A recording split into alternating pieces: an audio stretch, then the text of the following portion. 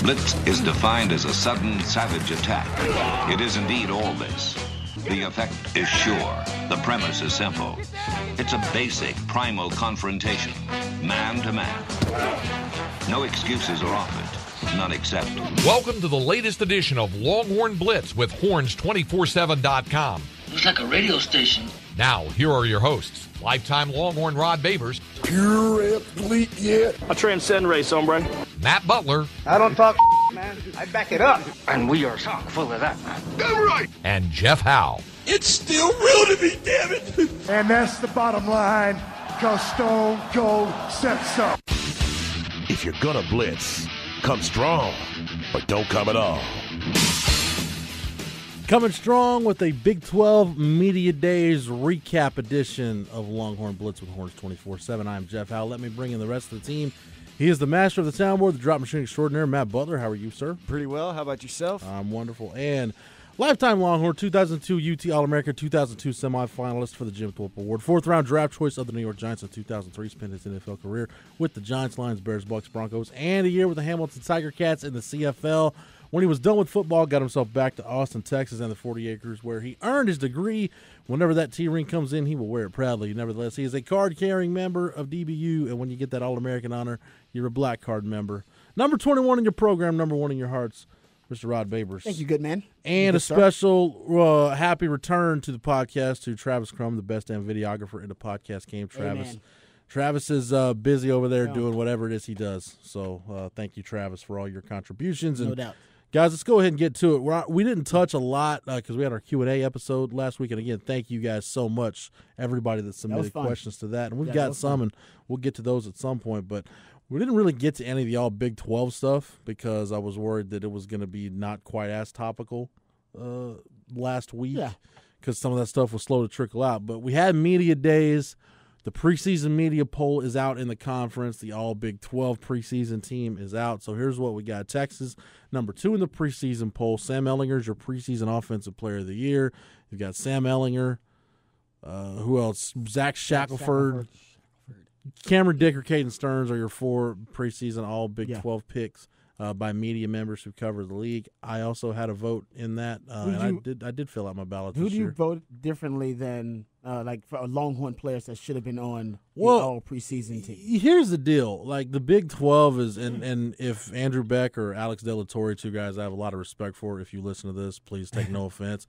Why there's a fullback spot on the all Big 12 preseason ballot, I have no idea. Andrew Beck got some love, baby. That's old school. But I think for preseason, make it an all-purpose or a flex or something. It should be other a flex. Than fullback. Considering the Big 12, it should be a flex. So I actually voted Colin Johnson in the fullback spot, like in protest, because I felt nice. I like that. It should have been like a flex. Great position. point. Yes. I like that. So it's because only 3 wide receivers, right? But there's 3 running backs, and I'm like, I don't think there's 3 running backs in this league that are worthy. Like the Puka Williams thing, I didn't know how that was going to shake out at the time I filled out my ballot. Yeah, I'm with you. And then the Kennedy Brooks situation on top of that. So I'm like, I'm with you. Really, it's like Chuba Hubbard and maybe a wild card. It should change year to year almost based on kind of, and you're right, they should give the media 2 options as flexes, and then it changes year to year whether we're going to have 3 running backs or 2 or 4 wide receivers this year, because last year was probably one of those years. Mm-hmm. You know what I mean? Like this depending becomes on a big debate, what kind of talent you have. On defense, you can do the same thing, Rob, because there's so many multiple defenses I now. agree with this. You can have like a flex spot for a DE/outside linebacker for a hybrid guy, and then you can maybe even have a hybrid DB. It's antiquated. Multiple ways. But you know what? The NFL's like that. The franchise tag is like that, right? That's what Devion Clowney's arguing about right now, because they designated him as a linebacker. So he makes like, I don't know, 1.6 or 1.7 million less than he would make if they designated him as a defensive end, which is basically a pass rusher. Right. So they're antiquated too. You know what I mean? So that's why Le'Veon Bell wanted to be a wide receiver. A wide receiver. Jimmy Graham wanted to be a wide receiver. And he was a tight end. Right now, a great example is one in the NBA, because you have your all NBA teams, and these all NBA teams give you eligibility for supermax deals, which is absurd, and they need to take out. But you're talking about $40-50 million difference, and you don't have true centers anymore, and you always vote in a center, 2 forwards, 2 guards. Just put bigs and guards, if you're going to go. No, I agree or with wings. That's a great point. So I voted Colin Johnson in the fullback spot in protest. Smart. I had Malcolm Roach as a defensive line pick because I was down between Malcolm Roach and Ross Blacklock from TCU. And no disrespect to Ross Blacklock as a player, but I think we've talked about this. I know I've talked about it on some of the fill-in shows I've done on the Horn lately.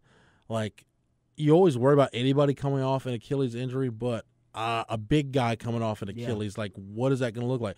And I believe that Ross Blacklock at 85% is better than pretty much any of the other defensive tackles in the league.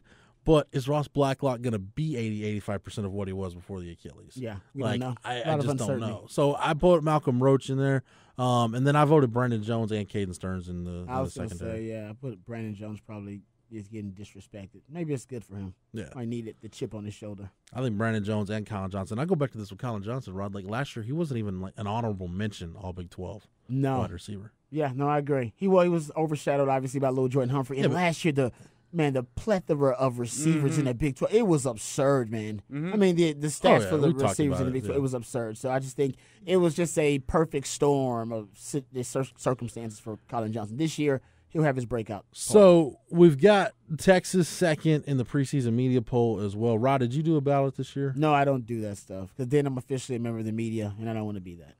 I like it. I got you. Y'all are taking good stances all over. I want to be official. People yell, Jeff How's more, and he don't know Colin Johnson's not a fullback. I did it in on protest. The internet, you're going to get some good ones for that. Yeah. Seriously. Well, when I start worrying about what other people think, and if I start giving a rat's ass about that, keep that's it when going, I need man. to get out of the business. You got to stand for something. Right, or you'll fall for everything. There you go. Tipping moment. But, no, so I voted Texas second, but Rod, unlike previous years, my confidence in picking Oklahoma preseason number one, and what I try to do to a certain extent, and my ballot has no rhyme or reason to it. For the most part, I try to stick with, okay, what do I think the other scribes and talking heads who cover this league, how are they going to think? And I try to kind of follow that logic. Okay. But then there's sometimes, like with the fullback spot, I'm just going to be in protest. Or like newcomer of the year, I know Jalen Hurts is going to win. So my vote went to Spencer Sanders from Oklahoma State just because I wanted to go against the grain, and my vote wouldn't matter anyway. Yeah, so I feel you on that. That's what I did with that. Yeah. But Texas second, I normally, and I've said this for years now, I'll pick Oklahoma number one because it's a kind of a coin flip whether you're going to be right or not. It's really not a bad pick. Yep. Right, I don't have as much confidence in that Oklahoma pick this year as I have in previous years. I would have picked Texas this year, but Oklahoma deserves the benefit of the doubt. It was either 23 years. Well, the Big 12 been around 23 years or so. I think they've won 12 Big 12 titles with 8 different quarterbacks. Mm-hmm. You know what I mean? That's unbelievable, dog. You can't even. I mean, and the 2 back-to-back Heisman Trophy winning number 1 overall picks. Yeah, man, they deserve it. So yeah, I know you may have felt a little uneasy about it. But, dude, it's probably one of the safest picks you can make in college football year after year. That no matter who the quarterback is for Oklahoma, now if they change coaches and keep it going, too, with Lincoln Riley, I know they'll win the Big 12. I think what's clearly been established, though, in the way you look at the preseason media poll shook out, there were only 2. Now, Oklahoma, I expected the gap to be not as significant between Oklahoma and Texas. But clearly, that was shocking. But clearly, everybody's thinking, okay, it's clearly Texas and Oklahoma and then everybody else in the league. And they lost a lot, too, on offense, but I think Lincoln Riley has that much. He has that much gravitas around him. He has that much of an aura now that he is that much of an offensive genius that no matter who, as long as he has competent pieces, he'll put together a prolific offense. You know what I mean? So I think that and maybe that's more confidence than the world has in Todd Orlando because Texas has basically kind of the similar losses on the defensive side of the ball. Everybody in this league has flaws, right? Even you look at Iowa State's third, and I'm like, okay, is it going to be that easy for them to replace David Montgomery and Hakeem Butler? You're talking about the 2 best skilled players, arguably, in the history of Iowa State football. Yeah. Because you assume the quarterback play, but sometimes you don't realize that when the goods around the quarterback go down, sometimes the quarterback can't be as, prolific as he was the year before. And, I mean, you got a great quarterback there, but I think there's a little bit of stability with that coaching staff, just seeing what they've done lately. But it's a great question to put out there because they may not be as talented. Love for Matt Campbell, though, I think is right. That's part of it. Exactly. I had Baylor at third, and Rob, we were talking about Matt Rule before we started recording. Love me some Matt He's Rule. An impressive guy. Yeah, why the NFL likes them. And with Baylor, you just wonder, okay, you see them, they were 1-11 basically when you had tore it down to build it back up, 7 wins last year. You just wonder, okay, is this the year where playing a bunch of freshmen and sophomores his first 2 years for Matt Rule is going to pay off, or is that more next year when you got another year with Charlie Brewer as your starting quarterback and yada, yada, yada, you're more experienced in other places, what have you. I don't know, but, I mean, I think you could take Baylor, TCU, Iowa State, Oklahoma State, and rank them anywhere 3 through 6 if you're saying what's your Big 12 pecking order, and you can make an argument that'll make me be like, okay, I can see that. No, I love Matt Rule. When he was at Temple, man, he was developing NFL talent at kind of the same rate, if not better than Texas was during the time span there. And, of course, he was doing it with guys that were 2-star and had no stars and stuff like that. He is a really, really great talent evaluator, probably even better at developing talent and maximizing that talent. And this is a guy that's coached on both sides of the football, offense, defense. I think the only positions he hasn't coached are wide receiver and DB, if I'm not, and quarterback, if I'm not mistaken. It sounds like a sort of a Belichickian prototype. And when you talk about a guy like that, because you're explaining him at first is almost exactly what you want if you're in the NFL. If you were able to, go out and actually have a coach unified with the front office and be able to see everything, if you can assess and identify and then develop and then understand already because you're the coach what you want to do with them, that's sort of that streamlined process that the NFL teams would just envy. Yeah, I don't know, and again, we'll talk recruiting. Mike Roach will join us later, and Mike and I will chop it up on recruiting. And I don't know if this is something we'll get into this week because there's a lot going on recruiting-wise, but I think it's one of those deals where, if you're Baylor, and Matt Rule did this at Temple, you can get away with kind of recruiting tools more so than ball players. Exactly right. That's you what can he does. You can go recruit speed and athleticism and projectables and say, okay, in our offense or in our defense at this position, this stuff's going to project well, and we feel like we can develop them. Where at a Penn State or a Texas, you're kind of forced to, hey, we got to go get kids that are highly ranked, and we got to get the kids that are best in our area or our state. You start rolling the dice on guys. Or else your fan base is going to be like, what the hell, why are we not beating – if you're Penn State, why are we not beating Ohio State or Michigan in recruiting? And if it's Texas, why are we not beating Oklahoma or A&M? That's a great point. But to Baylor and TCU, this is Gary Patterson. He basically is a Gary Patterson recipe as well. Yeah. Their fan base doesn't give a damn about the recruiting rankings. Or they don't care as much about it. If you get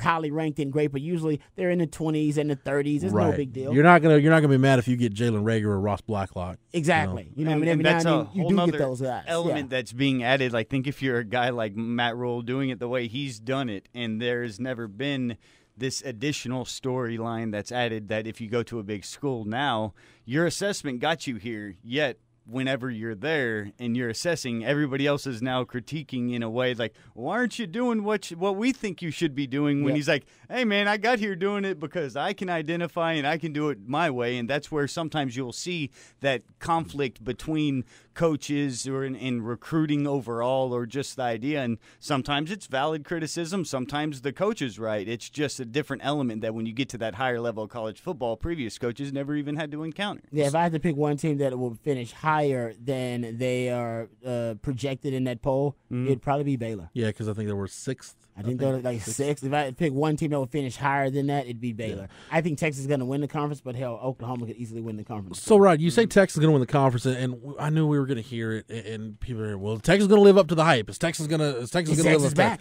Yeah. And you hear that from like national media and regional media that cover the conference, and they talk about, well, Texas is always overhyped. Well, actually, no, they're really not, because I went back and looked at the history of the preseason media poll. From 2011, the first year that the league went to 10 teams, so you could rank them 1 to 10 because before then it was all in divisional formats. Yeah, Texas in the preseason poll from 11 through 18, 5th, 3rd, 4th, 4th, 5th, 5th, 4th, 4th. The last 8 years. Where did Texas finish in those years? 6th, 3rd, 4th, 6th, 7th, 7th, 4th, and 2nd.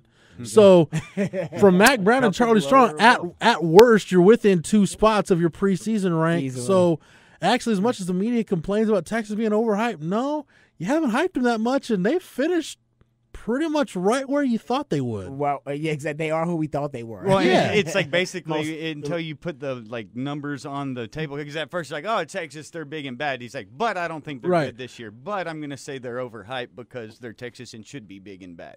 Furthermore, Rod, and I'll read from my column that I wrote on the site that was posted Tuesday morning. I'll tweet this out.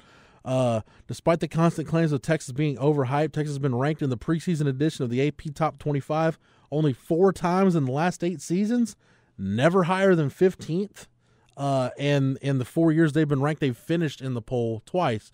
So even nationally, it's like they viewed Texas for the last 8 years as kind of a fringe top 25 team. Maybe you can get in the top 15, and that's kind of pretty much how Texas is gone. Because I don't think it's Texas is back yet. And even it reminds me of 90s Texas. Even Tom Herman was talking about this. I believe that the media likes or believes in Tom Herman and him as a program builder, as a young program builder, and they believe in Sam Ehlinger. That's why he was the offensive projected or picked to be the offensive player of the year. It's as a matter of fact, VY and Colt were not picked to be offensive players of the year in the Big 12 in the preseason. Neither one of them, actually. I wonder who was it. I guess Peterson in 05. It was Peterson. I don't think it was like Sproles and Bradford and some other ones. So I think that's why there's a difference, right? Because Texas being back means that's Mac Brown, 2002 to 2009. That's 10 guaranteed wins. Who's the next great quarterback coming? It's a pipeline and the system's rolling. That's what Clemson's at right now. Ohio State, hell, I don't know if Ohio State ever leaves that kind of that kind of consistency. I mean, they've been. I can't think of a down year for Ohio State in a long time. Anyway, that interim year, that's it. And I think John Cooper's last year, I think they were like 6-6, or Trestle's first year, I think they were like. Yeah, you got to go way back. Yeah, you got to go back. But my point being, once you get it rolling at a blue blood. It's so much momentum. Once you get it rolling, man, it's hard to stop it. You're going to go for at least a couple of years. I mean, even like the Florida States, I mean, when Jimbo hit his run, there are issues. Trust me, now we learn like, oh, man, they had a lot of issues. And now even we all know that Texas, toward the end of that run from like 07 through 09, man, there were a lot of issues, but you just had you had transcendent talents like Jimbo had Jameis Winston, and you had your Colt McCoy, and it's like, no, that guy is so good. All those issues you have, all of those fractures within the blueprint, they don't even really matter. And Will Muschamp changing the culture defensively. You know what I mean? So you have things that'll make up for that. So Texas isn't there yet. I think they'll get there at one point. Clemson's there right now. Like Clemson's just rolling. Next quarterback, Deshaun Watson, Trevor Lawrence. Like just boom, keep it rolling. Bama's there. You know what I mean? Ohio State's there. Right. And a lot of schools are going to be there at the same time. But I think Texas is getting to that point. And that's why the recruiting thing is so big. I'm glad you went there, Rod. So let's start there. So I wrote a column based off something Tom Herman said, which of everything he said, and I haven't listened to everything from the breakout session yet, but basically when he was on the dais in his formal press conference, something that through the first 2 years we would never hear him say it. I don't know that it's getting as much play as it probably should. When he said, talked about building a program, when he said they're actually a little bit ahead of schedule. Yeah.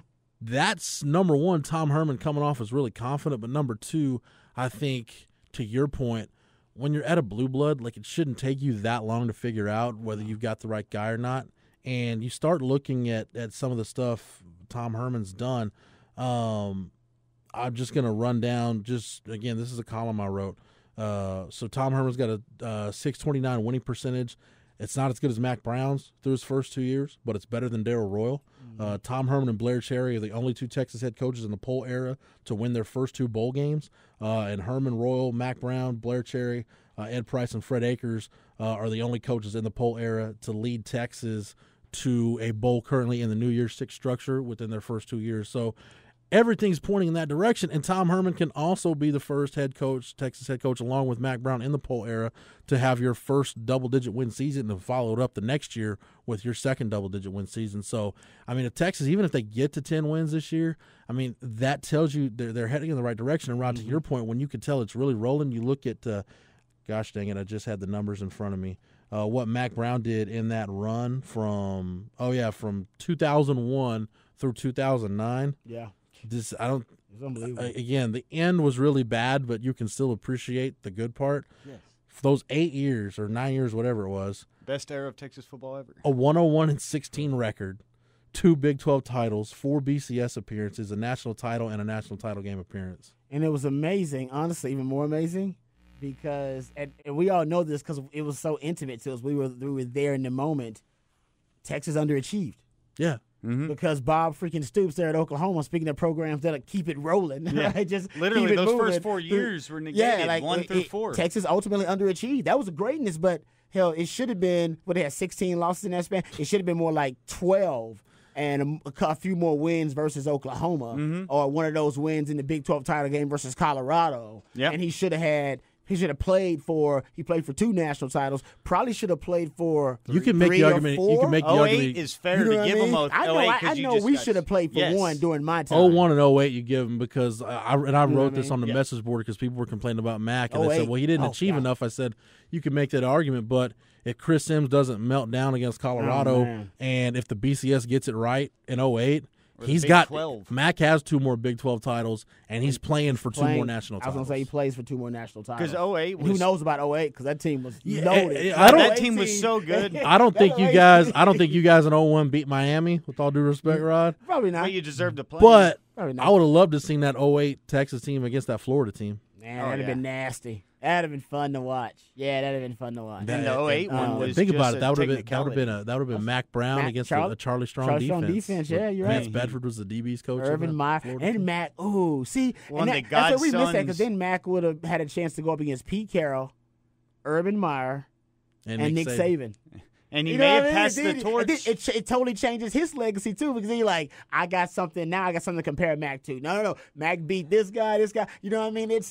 Oh, man, you're right. Ultimately, he underachieved because the rival Oklahoma, they were also in their prime, too, and they underachieved. Oklahoma fans will tell you, that's the crazy thing about it. Oklahoma fans will say, oh, Bob Stoops underachieved. After 2000, we didn't do crap. He should have won more national titles. And Longhorn fans will say, that's the curse of a blue blood, right? Yeah. You're a prisoner of your own excellence. Sooner fans are like, we should have won more national titles. Longhorn fans, we should have won more national titles. You're like, well, you played for 2 and won 1. It's like, nah, we should. But it's right, though. It's true when you're that close to it. That's the prison of fandom whenever you sort of are sitting there and you're just viewing it through your own prism. Yeah. And Tom Herman will be there before you know it. They're all ahead of schedule. That's the Georgia game. That's what that represents. Well, and think about the reputation, though, just winning OU game, how huge it is. Because you go 0-4, that 0-1 through 0-4. No doubt. And basically, that set the tempo. Bob Stoops had his career. He could do whatever he wanted just because of that. And it almost got Mac fired. Mac luckily wasn't fired, and there weren't rash decisions made in that 0-4 era. And you were able to then have Mac win 4 of 5 from 05 to 09. That sort of solidified Mac's status forever. And then at that point, those guys sort of became legends at their schools only because they split that time. But, I mean, who knows how crazy it could have went just if one game goes one way at one other time and where each program goes in what direction. Got to beat your rival, man. Yeah. Jim Harbaugh. Learn a lesson. You got to beat your rival. It don't matter what you do. You don't beat your rival, man. It's funny. Fed up with you quick. Yeah, it's funny you bring that up because when I was filling in for Aaron on B&E one morning when he was on vacation, and Bucky and I we were talking about Jim Harbaugh, and I was like, yeah, he just can't beat Michigan. He can't beat Michigan State or Ohio State. No. And we're thinking about it, and I'm like, well, he is 3-1 against Penn State, and Bucky's like, yeah. And you hear Penn State fans complain about James Franklin can't beat Michigan. Yeah, that's right. That's exactly right. It was a vicious cycle. Yeah. That's why the one time that was bizarre was when Francione beat Texas and then just said, I'm out. Peace. I quit. And like George Costanza. He just leaves on the high note. That was amazing. The mic drop. Leave on the high note. I feel you, man. No, it is. That's really interesting, though, you bring that up. And Tom Herman, he knows they're ahead of schedule because of the Georgia game. Because the Georgia game, that's why it was so big. It's one of the biggest wins in the history of Texas football because everybody close to it, we're talking about the fans who are close to it, you didn't expect Texas to beat Georgia like that. Right. Yeah. We know this Texas team, and we were thinking, okay, Lil Jordan Humphrey goes off, Colin Johnson goes off, this. It was like a blowout in the OU game. And we had it the way it was going. Exactly. It was like one of those Mac Brown blowouts late in his career. Yeah, those two, was it 2000, was it 12? Or what did Mac like? Yeah, 2012 was bad. 2011 and 2012. Yeah, you know what I mean. But it was so big because Texas beat them, as you point out. The SEC is a line of scrimmage league, and Texas dominated Georgia, who just went blow for blow with Bama. Yeah, who might have, you know what I mean. Them and Clemson have the best line of scrimmages in all of college football. Everybody understands that. Everybody knows that, and yet Texas. I mean, I hate to say dominated, but they definitely had their way with Georgia in that game line scrimmage. And as you pointed out, Jeff, did it with playing 9 to 10 defensive linemen. Right. Depending on how you look at it, depending on how you depend on Joseph Asai. And it's worth pointing out, even though I agree fully with you, it was a game that didn't mean as much for Georgia as it does for Texas. So we see in bowl games those type of results. But it still happened. It doesn't matter. But it's just like the same way that you saw, say, Utah annihilate Alabama in 08 right before 09. So those things happen in bowl games. Utah was a good program. Yeah, true. And it was go look at Utah's hits, right? Exactly. That wasn't an indicator. It could have been that Bama wasn't up for it and they didn't want to play, but it really wasn't indicated that Utah wasn't on the rise, because after that, Utah ends up being one of the better college football programs in the country. For sure. You see that. You know what I mean? And they still are, actually. They both can align. Yeah. And to your point, right, about the Georgia game, Kirby Smart, even at SEC Media Days, was talking about the loss of Texas and ended his thoughts on it with those guys out-competed, out-physicaled us, and out-toughed us. Don't forget out-coached you.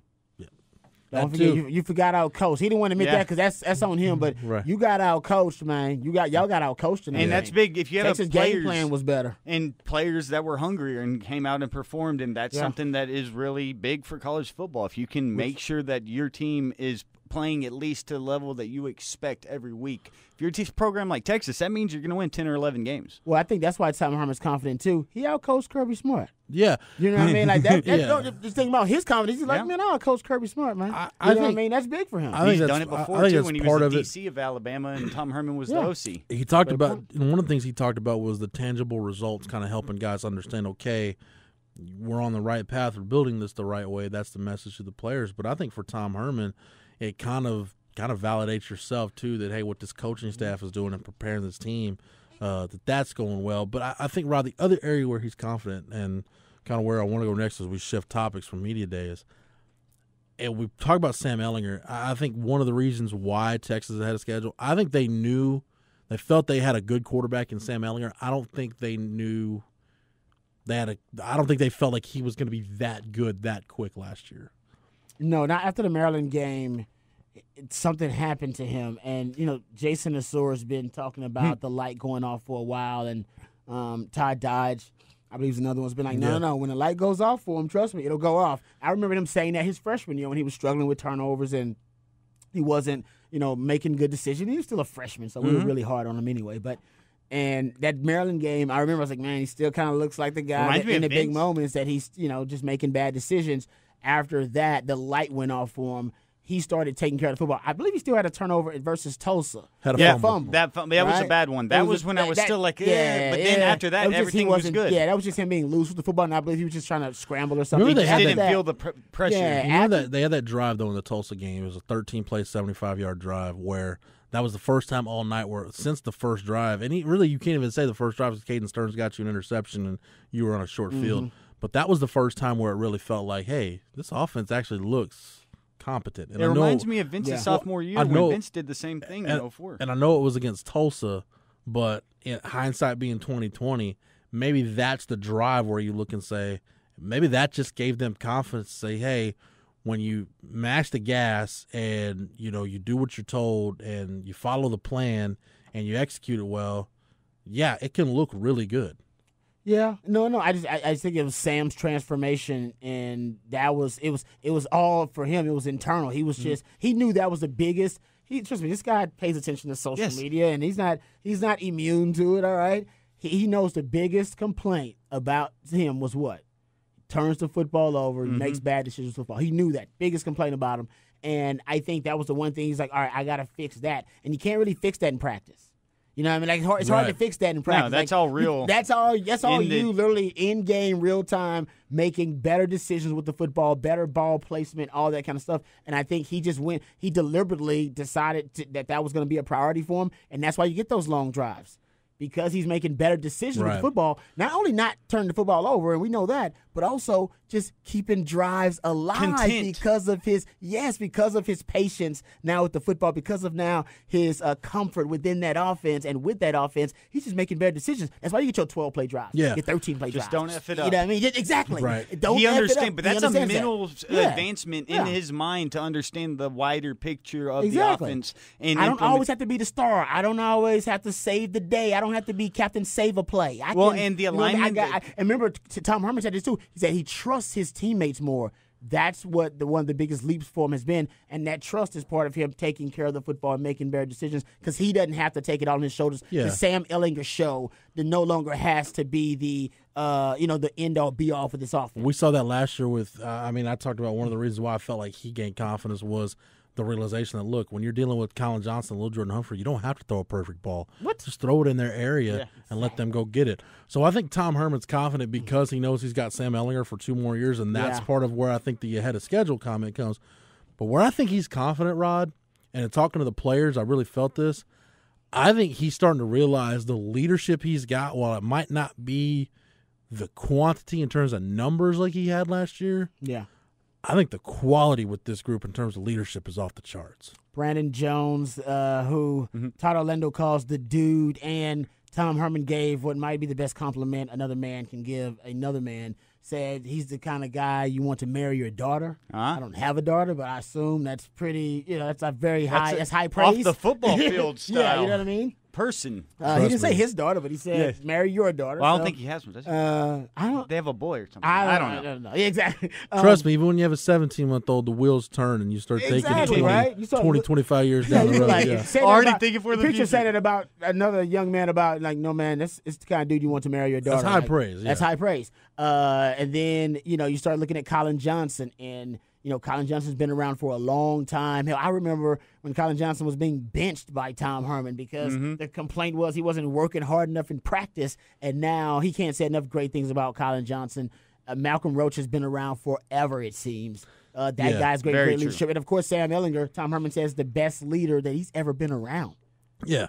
That's also high praise. And all these type of things we're talking about right now about this team off of last year just aligns so much with what, if you go back and remember that 04 year and Vince's sophomore year and being a guy that's sort of trying to find himself, the fan base isn't sure, but by the end of the year you're like, oh my God, we got our guy. And then Jeff talking about how the roster's full of these guys that are leaders, and even if you say you're losing a few players, like when you're talking about Jones, it reminds me of like a Michael Huff of the defense, like a guy that you have there that is just sort of seen as the leader, yet there's talented pieces around him that may have more upside or maybe become things the way that Aaron Ross was a Thorpe Award winner but wasn't even playing. He was like the 5th DB on that team if you look at it, and that's how the DBs are right now, and the way the talent's dispersed. And then even guys like Roach, who had been around for 4 years, it seems like. It just, when you start to look at that and then see how Texas ended that 04 year and how it helped propel and the team sort of grew together very quick, sort of the way we talk about that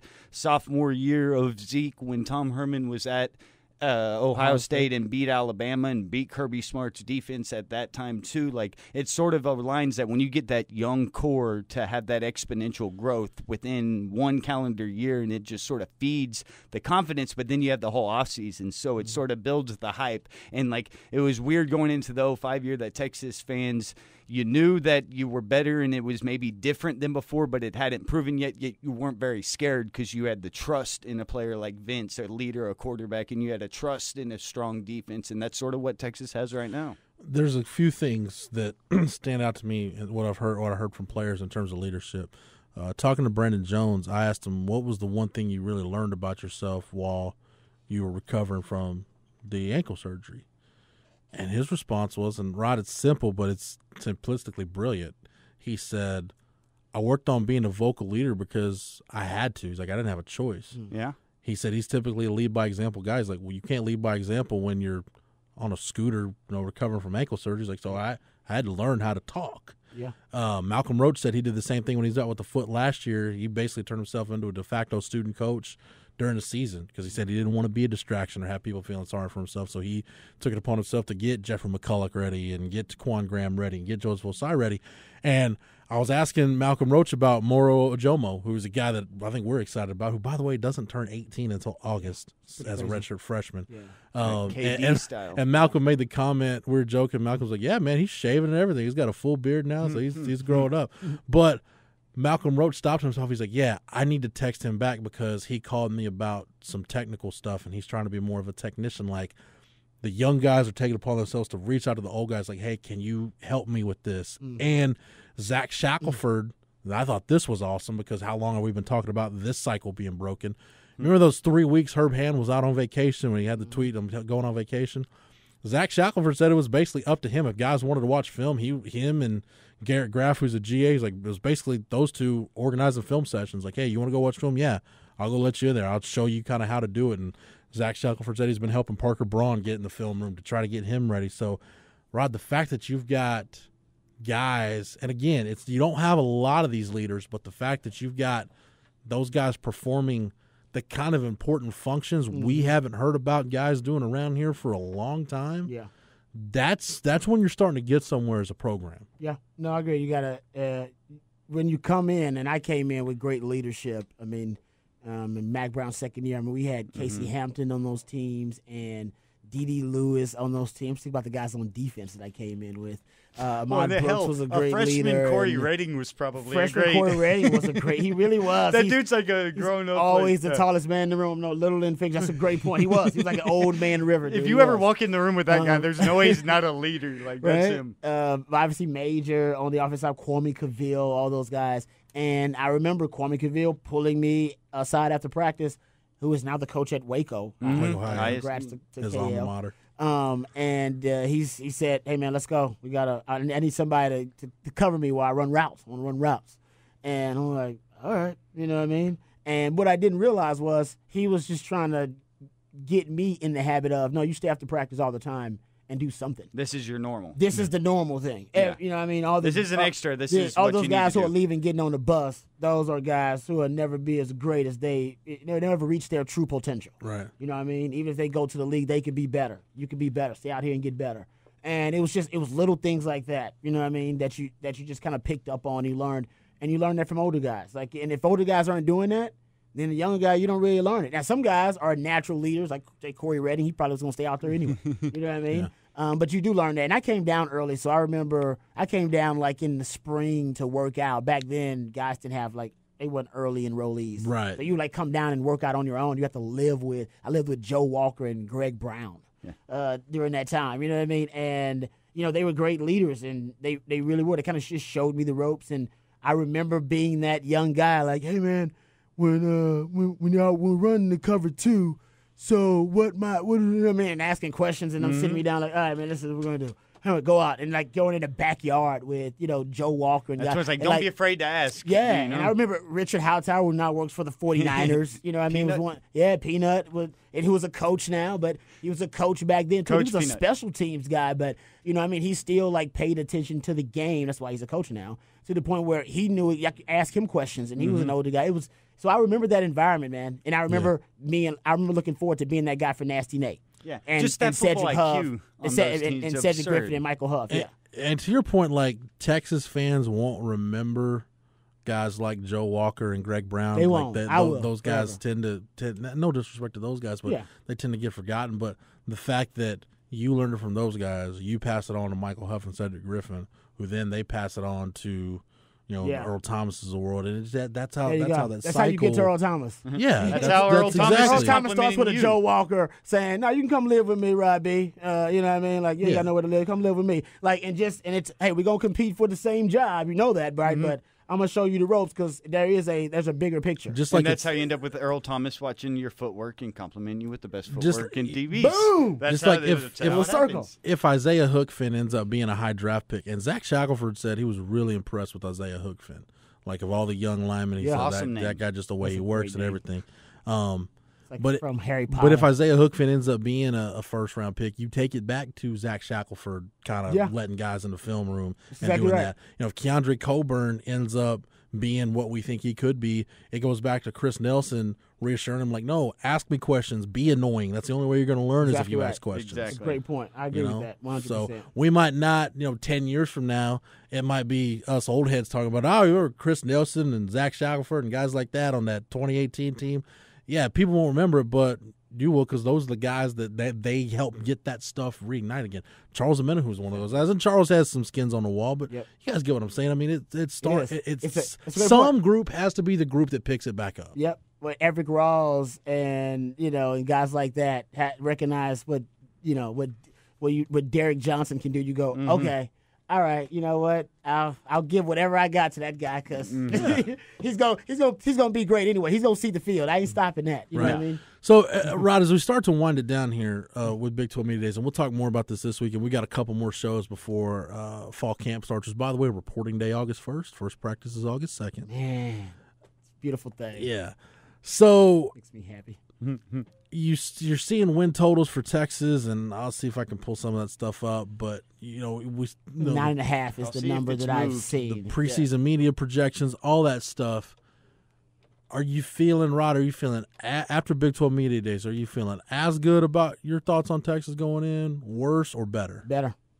And this could just be me drinking the Kool-Aid because I, got a chance to see the guys and talk to them. But Tom Herman, he's saying all the things that I want to hear him say. That right? I didn't expect him to say. Exactly. He is throwing. Now I will say this: he's thrown out random stuff before. Remember the first year he came, he did say that offensive line was as good as his Ohio State offensive line. Yeah, there's that. Connor Williams, maybe. But I think remember that year he also said he hadn't watched any film of the guys, and I believe him now. Like I off believe the him. bus, off the hook. These look like some linemen. Yeah, I believe him. If you are making that comparison, then you have not watched film on these guys at all. So, but he talked about the offensive line. He said and without injuries, knock on some wood here.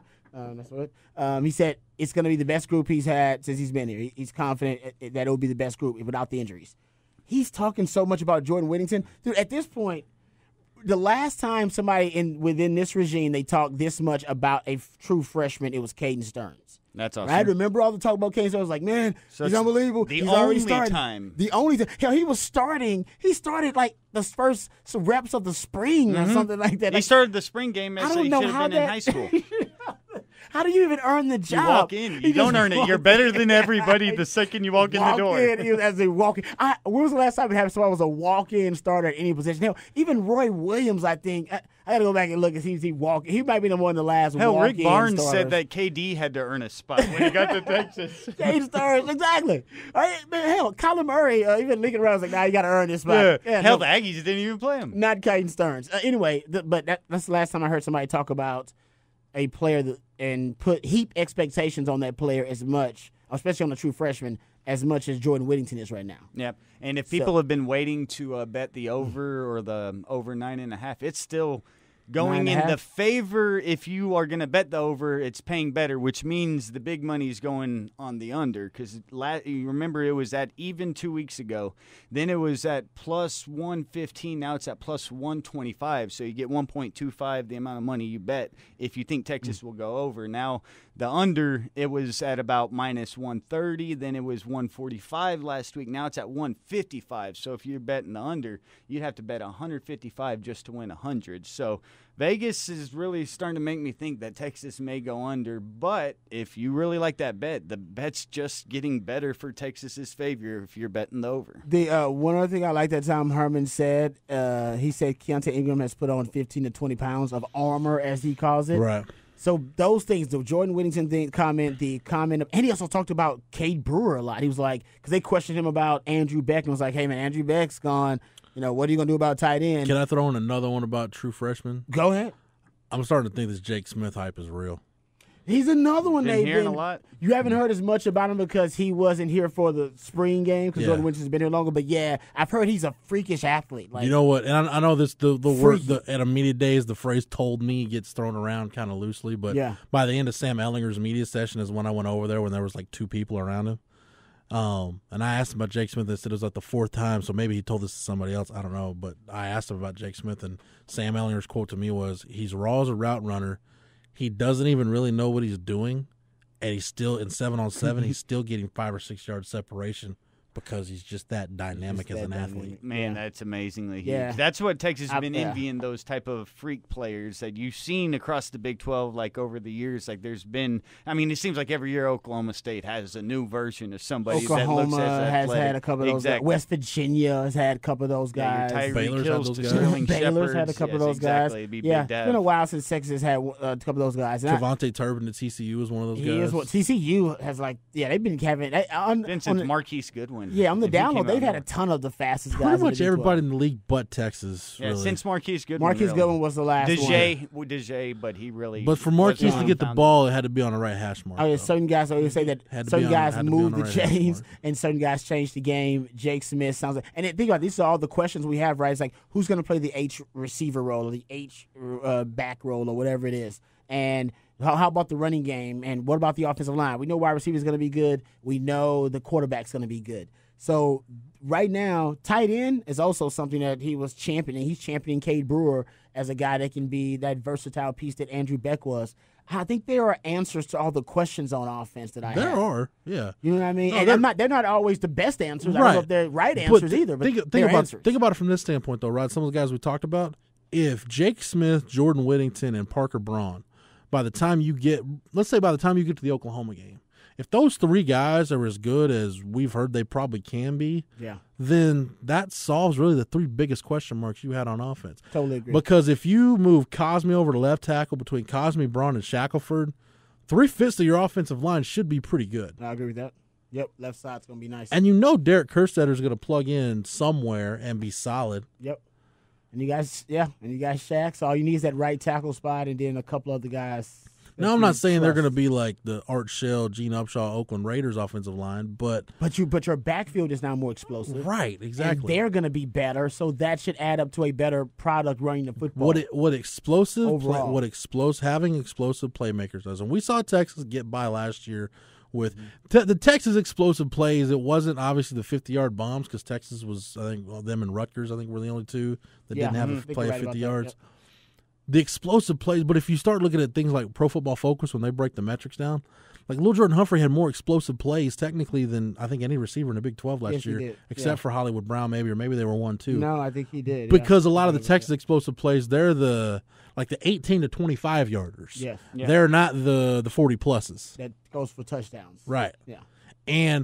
But what a better version of Keontae Ingram give you, and Jordan Whittington gives you, and Jake Smith gives you, and even Duvernay, if you can start hitting on some of those shots, it increases your margin for error. Yep. Yes. And another thing to point out, since you brought up that stat, when you have a really good defense and win field of position, you have less opportunities for 50-plus plays. So your 36-yard touchdown, if a guy breaks it, it would have been a 50-yarder if you were that far back. But if you have good field position, you don't even have the opportunity for those type of plays. Like that bomb Ehlinger hit Duvernay with in the West Virginia game, that thing's scoring from 80. Like it doesn't. It was 48, matter. But it doesn't matter where it would have been let you go and it made it only be a 46-yard play or whatever. That's how those lie in. And then if you're talking explosives, the way you brought up just the offensive line, how big that is because we've been just hoping for average play the last few years, and we finally seemed to maybe get it last year at that level. And if you can get average, it allows your stars to be basically your offense is as good as your stars can be.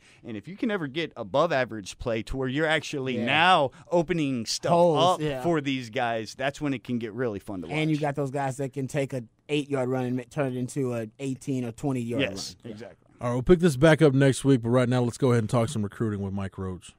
All right, well, I can't promise that we'll have a commitment to talk about every week that we record this segment of the show, but so far we're actually, can you be 3 for 2? I don't know, 3 commitments, 2 shows. Without further ado, Mike Roach, Horns 24/7 recruiting editor. Mike, the Vernon Broughton commitment, he was supposed to make his announcement like 75 different times in the previous 4 days, but it happens on Wednesday. And first off, man, I just want to thank everybody for the feedback on Mike joining the Blitz. And Mike, I know you got some good feedback, man. This is a good deal, I think, for everybody involved. Yeah, absolutely. And I think maybe this was the cure for the Texas recruiting slowness. I'll take it. I don't know if it is, but I'll take it.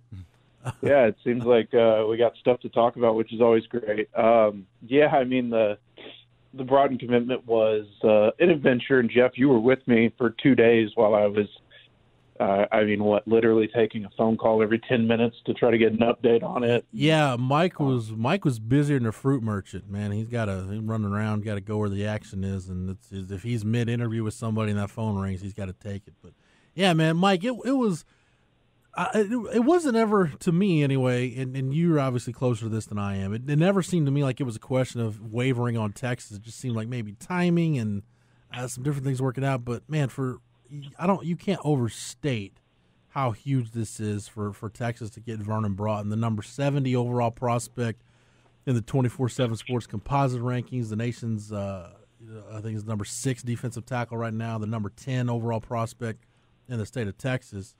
Again, Mike, took a while, but man, this is so huge for Texas.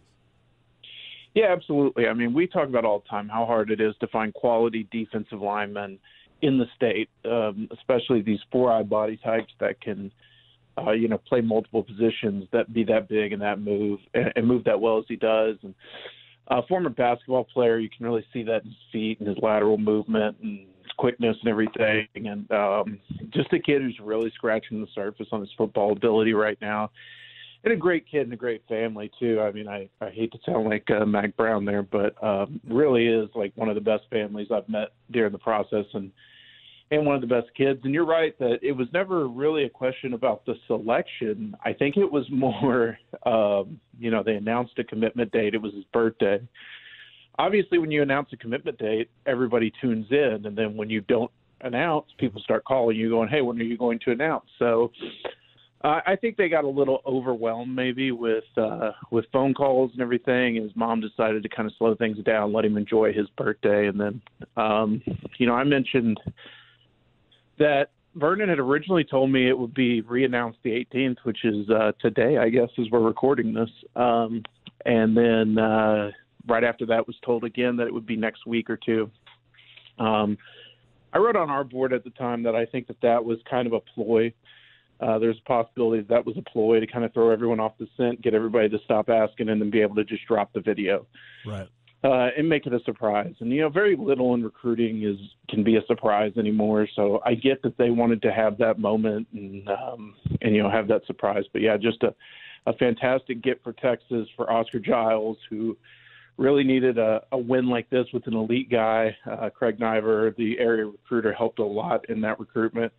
And as I said yesterday, a big win for the class as well, because that was a whole effort of, at the opening, Jake Major's mom spending time with Vernon's mom, and Hudson Card's mom spending time with her. Jake Majors and Logan Parr just basically sticking on Vernon's hip the entire time at that camp. So a big win for the class. I heard Prince Dorba, actually, the newest commit, before Broughton, was actually huge in the last week as well. So, Mike, there's a couple different angles I want to take on this. And let's start with the fact that, I get asked all the time, like, kind of what position do you value in recruiting? And I think it's finding, offensive line has gotten to the point where, you can project guys a little bit more. But I think if I impact defensive linemen, because whether it's been a Malcolm Brown or DeMarvin Leal or Vernon Broughton, I mean, you can't just go replace those guys. And when you talk about defensive line talent, that's where – Texas, that's where you've got to get back to, not just to win the Big 12, but you start thinking about the playoff and competing with, the Clemsons and the Alabamas of the world. I looked at it, Mike, starting with the 2013 cycle through 2019. The state of Texas produced 55 4-star and 5-star defensive linemen, according to the 24/7 Sports Composite rankings. Of those 55, only 20 signed with Texas or another Big 12 school. And you've got guys in that mix for Texas that didn't pan out. Derek Roberson transferred out, Chris Daniels transferred out, Jordan Elliott transferred out, Andrew Fitzgerald medically retired. LeGaryon Carson didn't qualify and technically didn't sign, but he was one of those 55. But man, it's just the fact that you can't go. Had Texas missed on Vernon Broughton, you just can't go find another one of these guys. I don't think you could stress the importance of keeping the elite in-state talent in your conference, more importantly on your roster, because your backup plans are guys that, while they might be 2 or 3 years down the road, you've got something, it's still 2 or 3 years down the road. Yeah, I think a couple things there. I think that, if you want to compete with Alabama and Clemson and Ohio State at the national level, you're going to need those bodies. And obviously, people like Alabama were chasing Vernon Broughton. They felt they needed those bodies as well.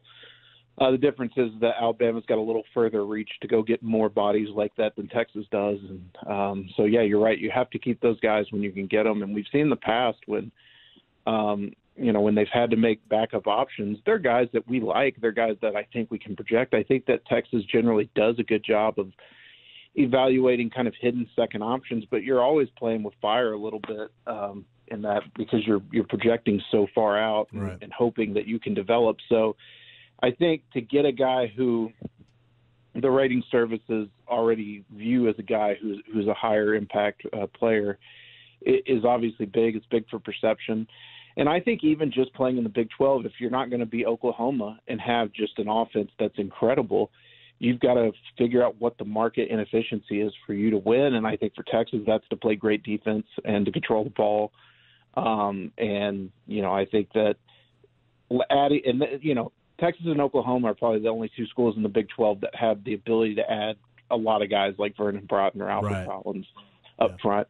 So you've got to beat Oklahoma to those guys and be able to control what you can do defensively so that you can win your conference year in and year out. Yeah, to your point, I mean, you look at Oklahoma, go back to the 2018 cycle, they get Ronnie Perkins, who I know they're expecting a lot from this year. Neville Gallimore, if I remember right, was a pretty highly rated recruit. I know Ron Tatum was, but Ron Tatum, I guess he's not there anymore. I'm not really sure what the deal is with Ron Tatum. But, yeah, I mean, you've got to get those guys because, again, and like you said, Mike, I think you made a good point. This staff has done a really good job of identifying guys. Daniel Carson, I think, is going to be a guy that ends up being a good player for Texas. Peter Paggi, I think, is a guy that's got a chance to be a good player. Even going back to the Charlie Strong staff, like Gerald Wilbon, I think, has got a chance to by the time he's done in the next 2 years, be a guy that you say, okay, he had a pretty productive career. But again, when you get a war daddy like a Malcolm Brown or back in the day like a Frank Ocam or a Corey Redding, it just completely changes just how you view that defensive line and just it makes it easier to fill in everything around it. But, Mike, with the running back situation, we talked about that last week, and that's been a hot topic, and Stan Drayton's name has come up quite a bit. But you mentioned Oscar Giles, and this is a guy that when you talk to guys that played for him while they were at Texas, whether it's, a Jackson Jeffcoat or an Alex Okafor, I mean, they'll tell you to a man that they feel like he's a really good coach, but maybe hasn't always gotten it done on the recruiting trail. But like you said, between Prince Dorba and Vernon Broughton, that's two really big commitments for him in the last 2 weeks. Yeah, absolutely. And I think that, if you go back and look at Giles' time under Mac Brown, he was absolutely getting it done on the recruiting front. Now, maybe that was more of a condition of the state of the program at the time and just the reputation he could recruit off of. But, if he develops a couple of these guys, even a couple of the, a guy like Moro Jomo and guys like that, I think that obviously if Texas begins to win, his job gets a little easier and he starts landing those guys a lot more frequently. But, Oscar's got a great reputation as a developer of talent. I think that he's generally a guy that people like. And I mentioned last week with Dorba, and I think the same thing that, goes with Broughton is that there are some kids that just vibe with Giles. He's got just more of an authentic kind of pitch. It's not real flashy.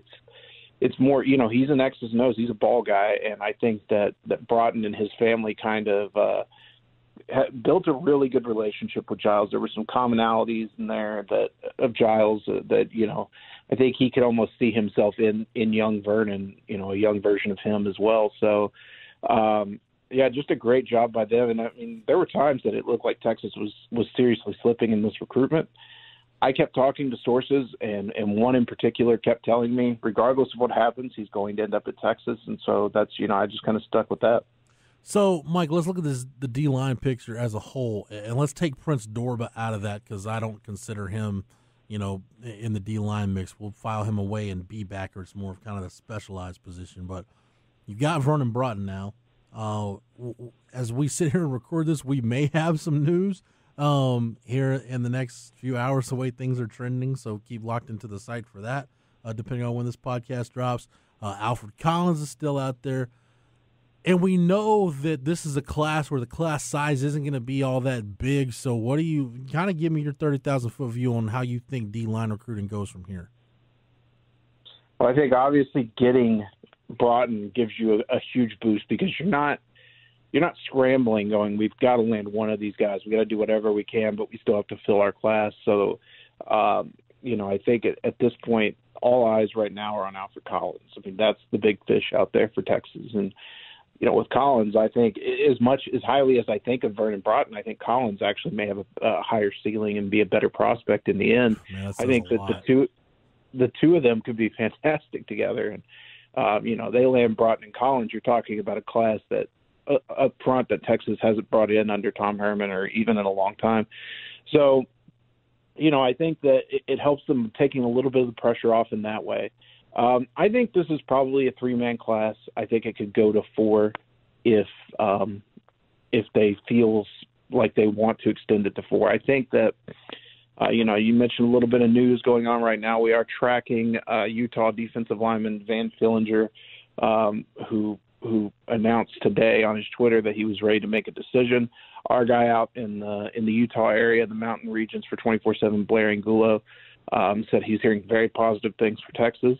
I checked in with my sources on the Texas side and heard some of the same things. So, that could be another guy they add to the fold who is not going to have the rankings cachet of Broughton and Collins, but who I think is a extremely good prospect, probably more technically refined than the other two, probably more limited ceiling-wise, but a lot further along right now. So, I think that you could see them take a guy like Broughton, a guy like Ehlinger, and then everything's going to go all out for Alfred Collins at this point.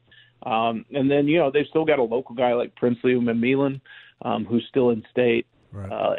and at Manor. And I think that, if they wanted to go 4 and Princely wanted in, they could go that way. So, Mike, I don't want to go too far into the Van Ehlinger rabbit hole, but is this you think this is a Jake Lange project? Jake Lange, obviously on the support staff, was big in Texas getting Junior Angulau a few years ago. Is this an Oscar Giles thing? Is this just, hey, staff realizing we just like this kid a lot? Like, how do you think this all started? From what I was told, Ehlinger really recruited Texas more than them recruiting them. He does have a link on his one of his high school coaches played for Todd Orlando at Utah State. Well, there you go. So there is a link there. They do know somebody at the school. But Ehlinger really kind of reached out to Texas and expressed interest, and I don't think Texas thought he was that serious at the beginning. And, he came in for an unofficial in June, and they said, well, we'll see if we can get him back. Well, then he came back 2 weeks later for the heat wave. And, it seems like he saw all he needed to saw. I spoke with him briefly after one of those visits, and he seemed pretty impressed by everything. Besides that, growing up, Michigan was really a dream school for him, and he kind of said so. Michigan has offered him, so I'm not sure what happened with the Wolverines in that race. But, I think it's been a total project all the way around. I know that Jake Lange hosted him when he was on campus. I was actually at the camp where I saw Jake driving him around in a golf cart. Derek Chang's been heavily involved in this one, and he usually stays pretty silent when he's involved. And then Giles and Orlando as well. So, I think it's been a total team effort. Well, and again, we'll track that. I don't know exactly when this podcast is going to drop and when that news may or may not drop, but Van Ehlinger's it's a name, Mike. Like you said, he's been on the periphery, but now it's based on all the intel. He's front and center. Mike, what else are you tracking right now, man? I know Jahari Rogers is now off the board, committed to Florida. So, what are you in? We're in that kind of slow period right now for recruiting. So, what kind of give me something that's jumping out to you right now, or that at least is top of mind for you outside of the D-line stuff? Well, I'll say this: the Ehlinger stuff kind of came out of nowhere for me, and it was I certainly knew who he was. Certainly was watching him, but didn't know A, that he would be deciding this quickly, and B, we kind of talked about those D-line numbers. I wasn't sure how things were going to shake out and what priority guys were going to be, and so he wasn't even after every commitment I do a who's next top 5 guys to commit type of thing, and Ehlinger wasn't even on mine for Broughton, but he could very well be the next guy on that list. So outside of that, when it comes to doing future who's next to commits, there's not a lot of guys right now that I feel great with Texas about who are also deciding soon.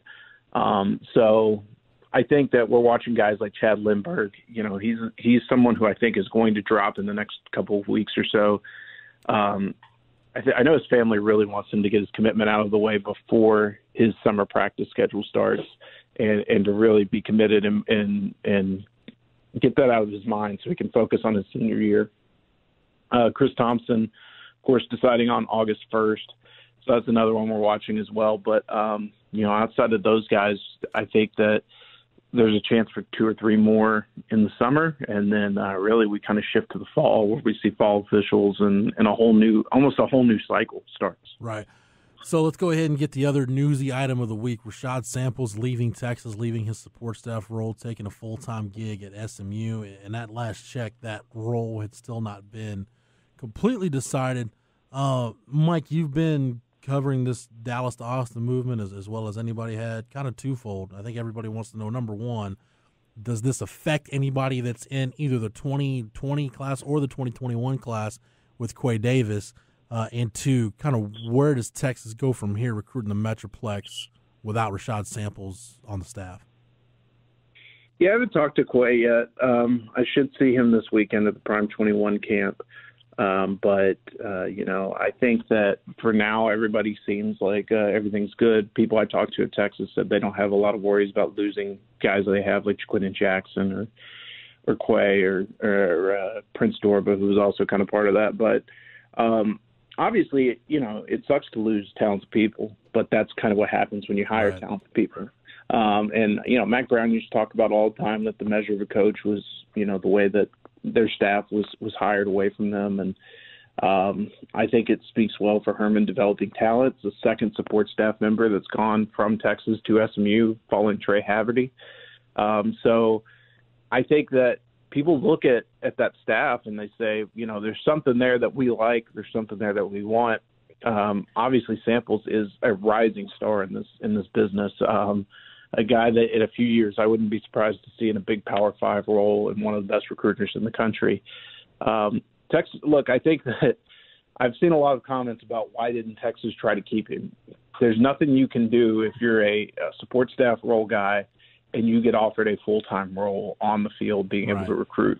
For that career, unless Texas had an opening that they could give him, there was really nothing they could do. And I think that obviously there were no bitter endings. If you saw the Twitter interactions between Samples and most of the coaching staff, I think everybody was really excited and really happy for him. And, you know, it wouldn't surprise me that if there's an opening down the road to see Samples return to Texas. I think that, you know, he's a guy that Tom Herman values. He's a guy that Derek Chang values. And obviously he loved his time in Austin. So how do you replace it? I don't know that you totally can. But the other thing is, look, Samples was really good at what he did. He obviously had connections through his father at Duncanville. But in the end, I mean, he was an on-campus recruiter. He wasn't a guy that – he didn't have the same impact as a guy who could go out on the road and really do a lot of the heavy lifting and recruiting. So I think one of the biggest things is if Texas can figure out a resolution to David Beatty – or I guess not Texas, but if David Beatty can figure out a resolution to his deal with Kansas, and obviously if that rumor comes through and he's hired by Texas – I think that that's a guy that you can look at to kind of fit into that role. He gives you an upgrade at what Samples probably did when it came to game planning and X's and O's and wide receiver instruction, and is also a guy who's recruited Dallas very well in the past, a former high school coach in my hometown of Irving, and you know, a guy that has a lot of connections in this state. So I think that mitigates it a little bit. But, you know, Texas is going to continue to find talented guys. You know, you see it just all the time. They bring on, they just seem to find guys. I'm blanking on the name, but the quarterback from LSU that they recently hired. Oh yeah, Brandon Harris. Brandon Harris. I mean, that could be a guy that, again, you're talking about young guys who have played college football recently and can kind of relate to kids on recruitment because they've been through it. You know, I think Brandon Harris can be a guy like that. So. Maybe not in Dallas specifically, right? But I think it's just great all the way around. I think that obviously it hurts for Texas short term, but it's great for Herman and the view of him and the people he hires. It's great for Samples and his future career, and I think that Texas will be able to move on. Right. Hey, you know, Mike, we didn't talk about this on the air, and I don't know if you and I have ever talked about this topic. I think we have a little bit, but you know, I'm interested to know from your just kind of you following this on the day-to-day, what does Tom Herman allow his – and I know coaches are restricted in terms of the times of year they can be on the road, but the involvement of Tim Beck and Todd Orlando in recruiting. Because I know like Mac Brown back in the day didn't want his assistants doing a ton of recruiting on the road, wanted them kind of more to stay local and really kind of go out national or in-state whenever you really need to go get a guy. Is that kind of how Tom Herman approaches it with Tim Beck? Because I know, like, Tim Beck, he's big in Arizona. He's big in Southern California. Todd Orlando's big in Southern California. And we talked about, you know, the Van Fillinger stuff. So kind of just from what you've seen, heard, observed, learned, whatever, how do you feel like the two primary coordinators are just in terms of what they're asked to do or allowed to do on the road? I think that if you just look at their personalities, Beck is one of the better recruiters on staff. Right. I don't think Orlando cares about recruiting at all, to be honest. I mean, I think he understands he needs it, but I think he'd also like to sit in a dark room and draw up blitz packages that were up to him. So I think that you kind of see that reflected. Both guys, you know, they do their share. They go out, they evaluate all those things. But Beck is a lot more visible. Obviously, as a former high school coach, he makes a lot of the rounds in Texas. He makes a lot of the rounds in Arizona. And basically with any quarterback, Beck is the one that's directly involved regardless of what region they're in. Right. So I think that Herman understands that Beck is one of his best weapons as a recruiter. And he utilizes him in that way where he understands that, you know, while Orlando can give out, you know, the evaluations he wants. And I've heard that Todd is the stingiest guy on staff when it comes to giving out offers, especially at linebacker. He really wants to see something specific in a guy before he's ready to offer. I think that you kind of see that bear out, whereas he uses his better weapon in Beck a lot, and he allows Orlando to do his work. But, you know, it's maybe not as big of a point of emphasis for him. I got you. Mike, before we wrap this up, man, we'll do a little bit of team. You were at Big 12 Media Days, as I said, busier than the fruit merchant, just trying to, you know, get everything done you needed to get done. And for those that are unaware, I gave Mike an enviable task of posting up at Sam Ehlinger's media scrum where there were just an insane amount of people wanting to get something from Sam Ehlinger. So just give me a couple takeaways, Mike. What do you think about being kind of posted up in the Sam? I don't even know what you want to call that. The Sam scrum, and then just anything else you picked up that kind of caught your eye at Media Days. I have intense claustrophobia, and that was a challenge during I'm sorry. Sam Ehlinger session. No, I mean, it was great. But I went an hour ahead of time. Yeah. I went 1 hour ahead of time and just stood there because you could see when we walked in that day, the TV guys had already set up their camera podiums. It was going to be a circus. And yeah, I'm sitting there eating lunch, and Mike's like, I'm going to go stand over there. I'm like, dude, it's 1:30. Like, you don't have to go right now. But no, Mike grabbed the recorder and a notepad and went on his way. Sounds like you're at AC. Aren't you glad I did, though? I mean, I was in prime position. So. Yeah. But, yeah, it was, you know, I haven't done many media days. I've done 2, I think. Have you ever seen – I mean, was that like a abnormally large group for Sam? Or have you ever seen a group that big? For a player, yeah. I mean, I can think of – I want to say probably like Charlie Strong's first media days. I think there was a pretty sizable crowd in front of him. But, man, for a player, off the top of my head, I can't remember one. Yeah, I mean, it was pretty insane. You know, I think Sam is a pro when it comes to talking. I think that he understands. He knew what everyone was coming to ask him. We joked about it before he got there that who's going to ask the first Baker Mayfield question and things like that. And he deflected just about everything pretty deftly. You know, he talked a lot about shutting out the noise and, being a good team player for his team. And it's not about him. It's about the team. And he does it all, but he doesn't come off in a way where he sounds like he's telling you empty things. He's very thoughtful in the way he answers questions. He's a smart kid. And I think that comes off. And, it's weird to me that Sam has this degree of unlikability, I guess, in the nation. although I understand when you're the Texas quarterback, regardless of who you are, you're unliked by a lot of people. Right. So the biggest thing that I took away from it was how hard it is to be the Texas quarterback. It's one of the hardest jobs in college sports, I would assume. And the other things I took away was just listening to Sam talk about other guys, other players on the team. It sounds like the hype around Jake Smith is very real. Yeah. When you hear guys talk about him and kind of do it in a wide-eyed way of, man, imagine what this guy can do. Jordan Whittington, another guy. The thing that actually really stood out to me from Sam is how many times that he said, guys, Keontae Ingram is going to be a huge factor this year. That's a guy we know. And usually we go into those things like, hey, tell us about the freshman or tell us about a guy that we may not know that much about. Obviously, we all know about Keontae Ingram, but Sam went out of his way multiple times to mention that Keontae Ingram was going to be a huge factor this year with the team. And I think that that's encouraging for Texas. Yeah, I remember he was at the quarterback retreat, the Steve Clarkson deal this summer, and Tom Loy caught up with him and did a video interview, and Sam kind of gave it, well, there's a lot of guys standing out, but hey, Keontae is going to be really good. So, yeah, that's a good catch on your part, Mike.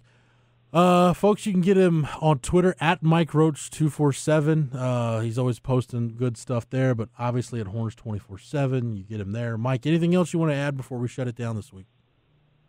Hopefully Texas can keep this momentum going. It makes my job a lot more fun.